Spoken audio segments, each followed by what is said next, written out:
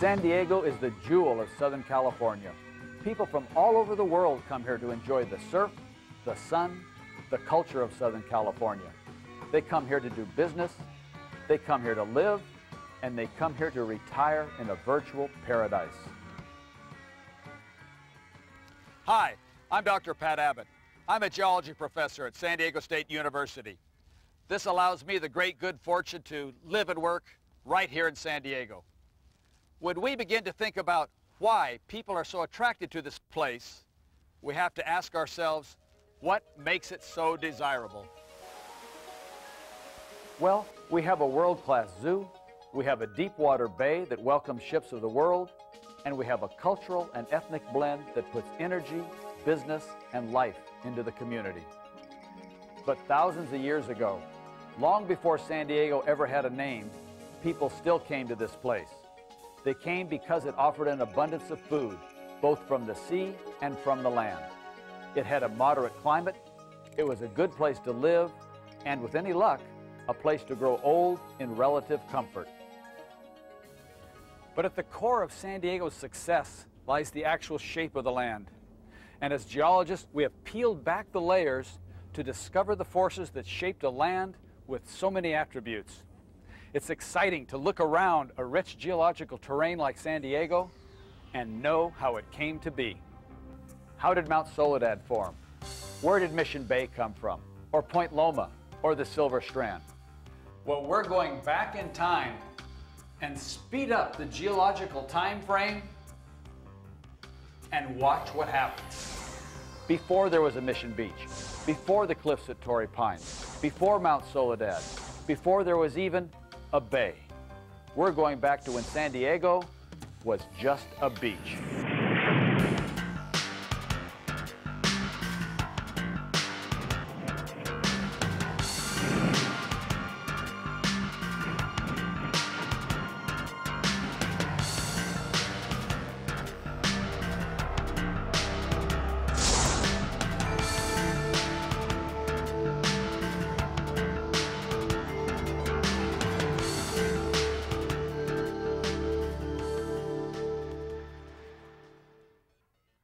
The landscape of San Diego has been shaped by large-scale processes: rise and fall of sea level, regional tilting of the land, the shifting and warping caused by movements on faults in the Rose Canyon system.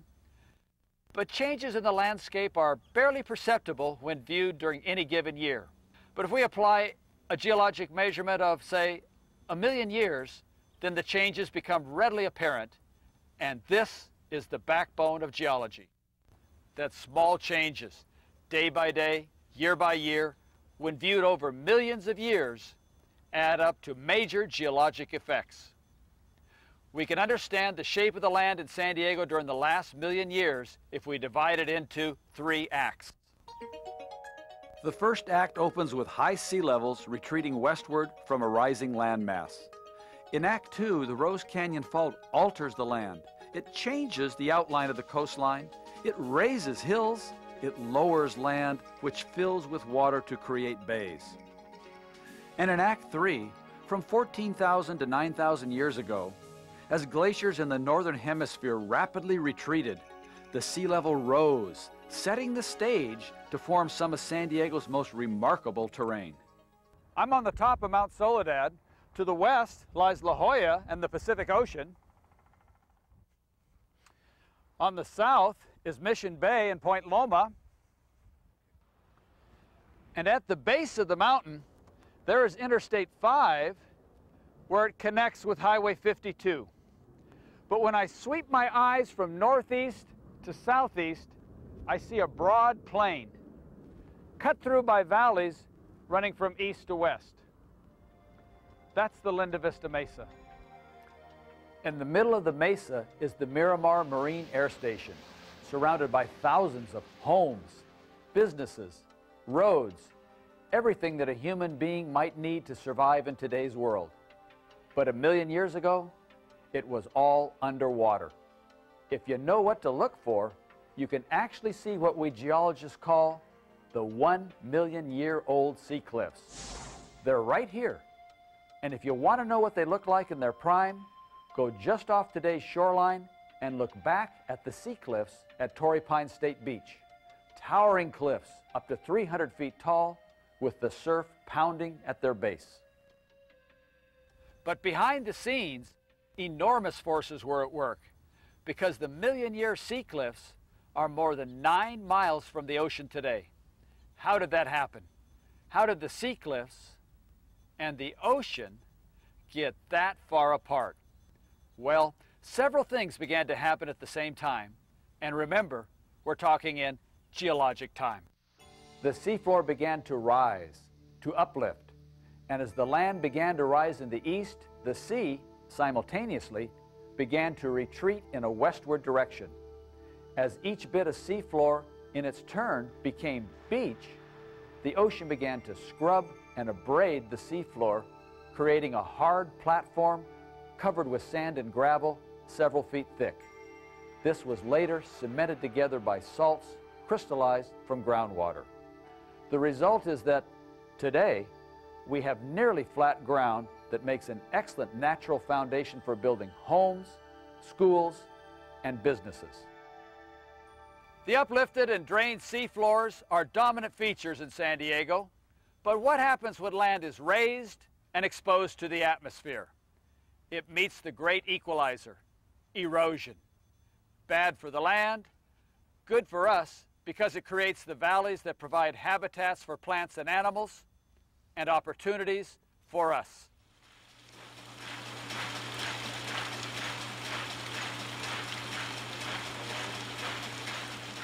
We're here in the Soil Erosion Research Laboratory. It's located in the Department of Civil Engineering here at San Diego State University. And the reason this apparatus was built is to learn ways to prevent erosion along California's roadways.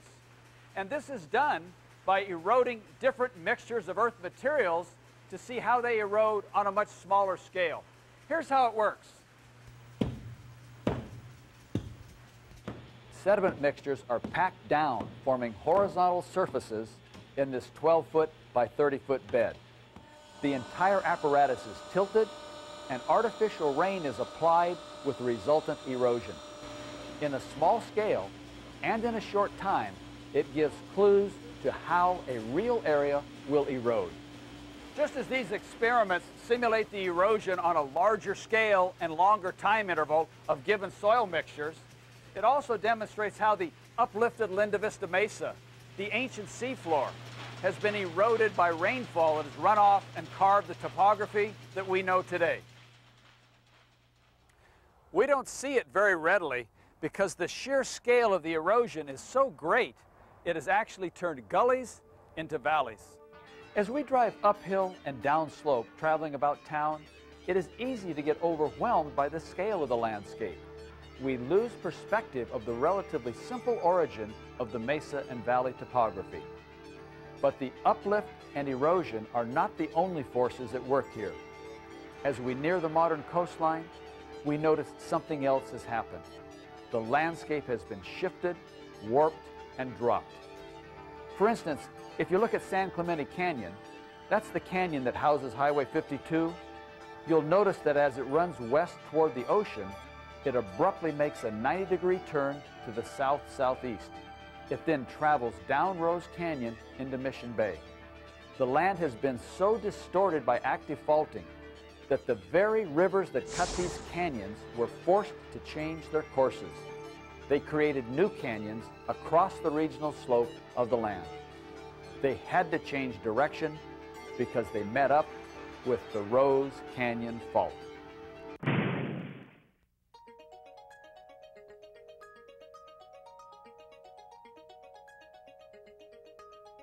Now, in southernmost California, we have many active faults. The San Andreas, San Jacinto, Elsinore, Rose Canyon, Coronado Islands, the San Clemente Island Fault. And each of these faults has one thing in common. Their western side moves to the northwest faster than its eastern side. It's like two great ships on a collision course. They're both moving, but Western California and Baja California move faster and scrape by North America. They are traveling northwest on the Pacific Plate. All of these moving faults have major effects on Southern California land. but the one that most affects the topography of San Diego is the Rose Canyon Fault System. It begins along the east side of San Diego Bay and travels north through La Jolla, then runs offshore for 65 miles until the curving coastline causes it to come back on shore, where it is then known as the Newport-Inglewood Fault. And that end of the fault, the northern end, in 1933 caused a 6.3 magnitude earthquake that still reigns today as the second deadliest earthquake in California history. We know it as the Long Beach earthquake. It killed 120 people and caused damages exceeding $600 million in today's dollars.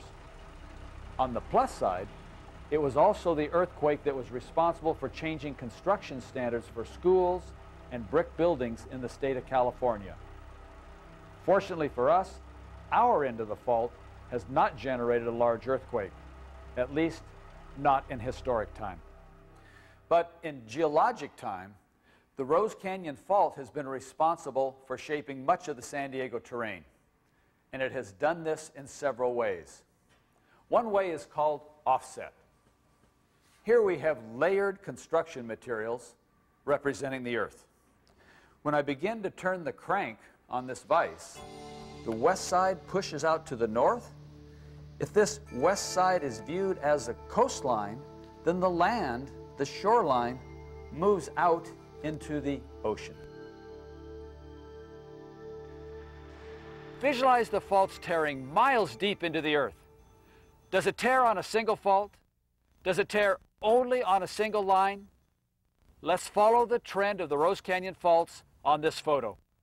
Straight along San Diego Bay, straight through Old Town, straight along Mission Bay, straight up Rose Canyon. But just before reaching Highway 52 and Ardith Road, the faults bend sharply to the left. What effect does this left bend have on the land? These sheets of paper represent rock layers. If we push them to the north, like the Rose Canyon Fault moves, the paper deforms upward, like the rock layers do, to form Mount Soledad. If we keep pushing them, the rock layers deform downward, like Mission Bay, down below sea level. The hills and bays that help make coastal San Diego such a special place are due to the effects of the active Rose Canyon Fault system. Compression on the west side of the Rose Canyon Fault at the bend south of Ardith Road has warped up Mount Soledad, down-warped Mission Bay, and up-warped Point Loma. Pull apart in the zone between the ends of the Rose Canyon and Descanso Faults has down-dropped San Diego Bay, which severed from the land to the east along the La Nacion Fault system. Cross faults in the transfer zone lifted up the land to make both North and Coronado Islands. So we look backwards and study what has happened. And as we begin to see a clearer picture of the processes that created Mount Soledad, or San Diego Bay, or Coronado, then we can also begin to appreciate the numbers and sizes of earthquakes that accompanied these deformations of the earth. Hey, I'm up here on top of the San Diego National Bank building. From here, we can see San Diego Bay with its marine traffic, and it really is a superb bay for its commerce, its recreation, and of course, its beauty.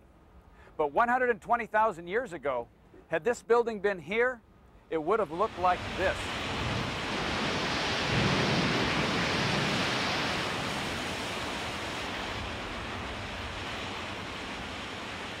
So why would this building be underwater? For more than 2.5 million years, the Earth has been locked in an ice age. In fact, sheets of ice up to 2 miles thick once covered 25% of North America. It was very much like Antarctica and Greenland are today. So, where did the ice come from, and where did it go? Well, the Earth constantly changes. In geological time, continents drift. And when the continents drift, they may divert warm equatorial ocean water to the polar latitudes. Warm seawater evaporates into the atmosphere. That moisture is carried aloft and crystallizes as snow in northern latitudes.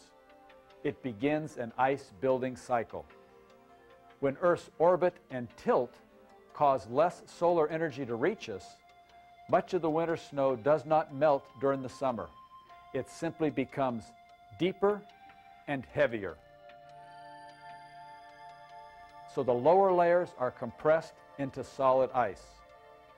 And because ice is weak, it deforms and then flows farther across continents. It is not returned to the ocean. Simply stated, the evaporated seawater is stored on land as ice, which means the sea level drops. And as Earth's orbit and tilt continue to change, a warming cycle returns. Just the opposite occurs. The ice melts and the sea level rises. And this cycle of rise and fall happens many times throughout geologic history. In fact, just 11,000 years ago, the global sea level was 400 feet lower. What did San Diego look like then? There was no San Diego Bay, no Mission Bay, no Silver Strand. They have all formed in the last 9,000 years. The latest retreat of the continental ice sheets occurred rapidly, in less than 5,000 years. As sea level rose, the San Diego shoreline looked different. One huge bay with 3 islands. Today, Mission Beach is a unique and lively beach community enjoyed by residents and tourists alike. But 9,000 years ago, it simply was not here. Now, Mission Beach was not created by uplift, and the tremendous forces of the Rose Canyon Fault, just 2.5 miles to the west, did not create Mission Beach. Mission Beach was created one wave at a time, day by day, year by year, century by century. Waves arriving from the North Pacific Ocean hit most West Coast beaches at an angle. Because they hit at an angle, and because most of the waves came from the northwest, they pushed tons of sand southward along the coast. As the sand collected, it built southward into what we now call Mission Beach. But other natural forces began to factor into the equation, and all 3 of these islands would be greatly affected. These surfers come out here for one reason: to ride the waves. Hardcore surfers study and know how global weather patterns affect their particular part of surfing paradise. In this instance, the forces they are riding have created a significant part of San Diego today. Over the millennia, as each flood season came and went, the ancient Tijuana River dumped millions of tons of sand and mud into its delta, which was built out into the ocean. During the late summer, hurricanes in the southern hemisphere, some as far away as New Zealand, generated enormous waves, and as they came, they picked up the sand from the river's mouth and began to redistribute it. They began to build a barrier. And as the barrier became larger and longer, over 6 miles in length, it connected with 2 islands, Coronado and North, and they became tied to the mainland. Today, we call this 6-mile barrier the Silver Strand. And though we refer to Coronado Island and North Island, they are now really part of a peninsula. So while surfers enjoy the late summer waves on the ocean side of the beach, we realize because of Silver Strand in the south and Mission Beach in the north, the coastline is no longer open to the ocean. It is now, for the first time, a bay. But how did this mega bay get divided into 2, with San Diego Bay to the south and Mission Bay to the north? And what about the third and largest island? Well, it was positioned just off the coast, opposite the mouth of the ancient San Diego River. Like the ancient Tijuana River, as each flood season came and went, the San Diego River dumped enormous amounts of sand and mud into its ever-expanding delta. And as the delta grew, it reached farther out into the bay. A few thousand years ago, it met the island and connected it to the mainland, and it split the mega bay into two smaller bays. To the north is Mission Bay, and in the south is San Diego Bay. Today, the island is called Point Loma, and the land that grew outward as the San Diego River Delta is called the Midway District, which is where I am right now. Now, the ground may appear firm enough, but in actuality, it is made of loose sand. The river has simply dumped it into the bay. By geological description, it is a weak, water-saturated material, but it has become the foundation for some of San Diego's most widely used structures. In fact, all of the sewer pipes from San Diego cross this unstable sediment on their way to the sewage treatment plant on Point Loma. When we have a major earthquake on the Rose Canyon Fault, this property, the Midway District, will liquefy. Our human-built structures will fail, no operating Lindbergh Field, no sewage treatment, of course, badly damaged roads, and all of the other problems that accompany a major fault movement. But another reality is, even when we have a major earthquake, the worst we can imagine, it will still be a simple chiropractic adjustment in geologic terms. And the process never stops. The Earth is always shedding its skin. So let's speed up the last million years and see what happened. Regional uplift caused the retreating sea to cut Linda Vista and Otay mesas as glacial advances and retreats lowered and raised the sea level many times. Movements within the Rose Canyon Fault warped and shifted the land, creating Mount Soledad, Mission Bay, and the three islands of Coronado, North, and Loma. Ocean waves from the north pushed sand south to form Mission Beach, just as summer waves from the south washed Tijuana River Delta sand to the north to form the Silver Strand that captured Coronado and North Islands. Meanwhile, the San Diego River Delta built outward and attached the Big Island to the mainland to create Point Loma. So here we are in the now, and knowing what we know about the past makes it fun to think about what the next million years might bring. So let's take an educated guess. If present trends continue, Linda Vista and Otay mesas will continue to rise. The Rose Canyon Fault will squeeze Mount Soledad even higher and drop Mission Bay even lower. And remember, the continental ice sheets both grow and shrink. When they shrink and retreat, melting ice on Greenland and Antarctica will cause the sea level to rise 200 feet, forming beachfront property in Mission Valley and San Isidro. Conversely, when glaciers grow and advance, the sea level will drop 400 feet lower than now, several times, emptying San Diego and Mission Bays, leaving the present coastal communities high and dry and making the Coronado Islands part of the mainland. It is certainly interesting to speculate, but the truth is, every time we think we have this old world figured out, she manages to surprise us. And anyway, that's a million years from now. We might as well go surfing.